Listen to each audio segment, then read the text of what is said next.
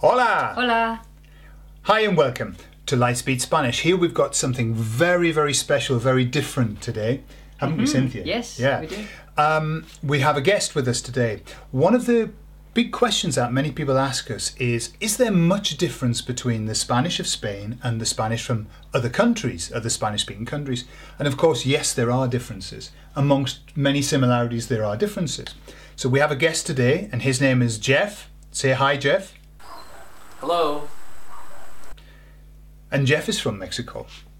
And Jeff has his own channel on YouTube, and he helps people understand Mexican Spanish and also Mexican slang. So what we're going to do is we're going to do a comparison between the way that Spanish speakers talk about food and the way that Mexican people talk about food, and also not just food but in a bar. Yeah? And Cynthia's going to provide us with true Spanish all the way from Madrid in Spain. And Jeff is going to supply us with either the same, that they do the same in Mexico, or the differences, okay? And perhaps with a little spot of slang in there as well. Okay, so you ready, Jeff? Here we go. First thing, going into a bar in Spain, pedir una bebida o algo así, okay? Now, in Spain, typically, if you walk into a bar, Cynthia, what will you say to the barman, el camarero? Okay, let's pretend I'm ordering a coffee. Okay, so in Spain you're going to say, ¿Me pone un café? Okay.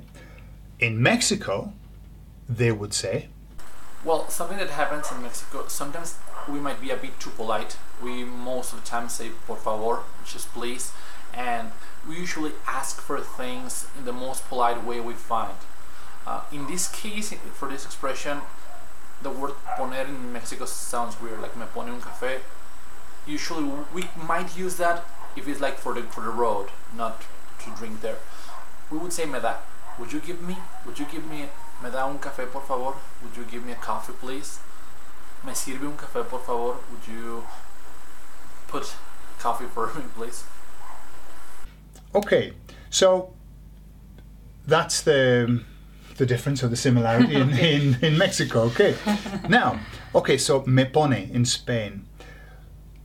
Also then, when you're ready to pay, now I know we have the classic la cuenta por favor, but in a bar situation where you're standing at the bar, you wouldn't necessarily ask for la cuenta. You would ask them to take payment. In Spain, how do you say that? ¿Me cobra? Okay. In Mexico, they say, In Mexico, me cobra would work just fine. Something we would say, me cobra por favor. Also, something we often say is, ¿cuánto va a ser? Which means, how much is it gonna be? ¿Cuánto va a ser? Some people might even say, ¿cuánto le debo? Literally, it's like, how much do I owe you? But we're asking for the clerk to tell us how much it's gonna be. okay, great. So, in Spain, me cobra, and the way I used to remember that was I used to imagine that the barman was a cobra, snake. And then that would be how I'd remember me cobra. It's nice and easy. Okay, now, if you're seated in the cafe area, okay, so the waiter's coming over to the table, and you want him to bring you a drink, yeah? How would you ask in Spain, can you bring me a drink? Can you bring me? Me trae. Me trae. Me trae una Coca-Cola, por favor. Okay. And in Mexico, what would they say? We would use the verb traer to. Disculpe, ¿podría traerme una Coca-Cola, por favor? Which is like, excuse me, would you bring a Coke for me, please? Just, as I said, we sometimes might make the sentences longer, like, disculpe, ¿podría traerme una Coca-Cola, por favor? Like, a long sentence to show a lot of politeness. In Madrid, now I'm only going to talk about this region because it varies by region. You want to get the attention of the waiter. Apart from doing that. Yeah, that one always works, yeah. Straight over. Yes, madam. Okay. You want to get the attention of the waiter. What are you going to shout in Spain? Disculpe. Another option? Perdone. Okay. Oiga, perdone. Okay, I notice you say, Oiga, perdone, not just oiga on its own. Some people do. I wouldn't recommend it. Okay. Oiga, disculpe, oiga, perdone. Okay. Now, in Mexico, Jeff, what do you say? We could use the word disculpe. Perdone here would not sound. It's something we don't say very often. Disculpe is more. We would say it more often. We also might address the waiter by joven. Disculpe, joven, like, excuse me, lad. Sometimes we might simply raise our hand and say mesero, like waiter.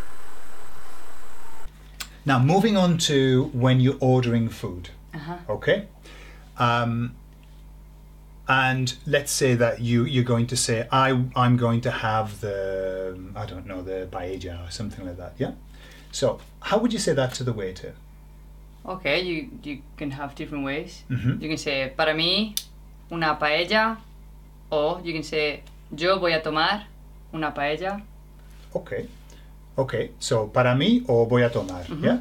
In Mexico, Jeff, how would you say that? Specifically here in Guadalajara, in my city, Guadalajara, many people use the word querer a lot. So we would say, quiero una paella. Like, quiero unos tacos, por favor. Quiero un pozole, por favor. We would also say, me trae por favor unas flautas y unas enchiladas, por favor. Or we could also say, para mí va a ser unas enchiladas suizas, por favor. Like, for me, it's gonna be such and such. Right. Let's talk about something of interest, which I think is always fun. Spanish people. Okay.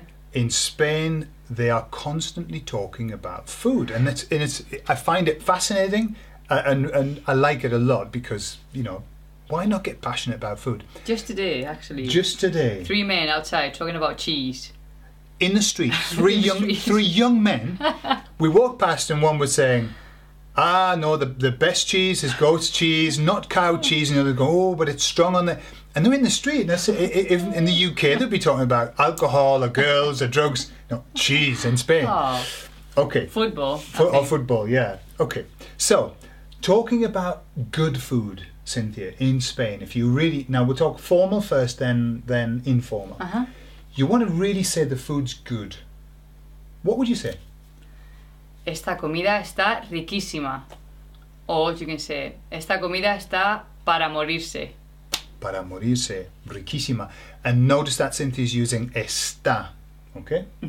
Está. And that's the verb that's used in Spain when you're talking about food. In the moment, yeah? Yes. And that's when you can say, está buena, ¿verdad? Está buena is tasty. It's good. Tasty, yeah? Es buena, that means it's good food, good quality food. Okay, all right. So, Jeff, in Mexico, you want to say the food's good? What do you say? Well, we are eating, we might say, oh, esto está delicioso. Like, this is delicious. Esto está muy rico, which means also, like, very good. Also, we could all say, la comida está buenísima. Está muy buena. Which is like, again, it's tasty, it's good. When we say es buena, like, es buena, we usually mean that it's good for you, for your health. Like, es muy bueno para ti que comas piña. Just an example.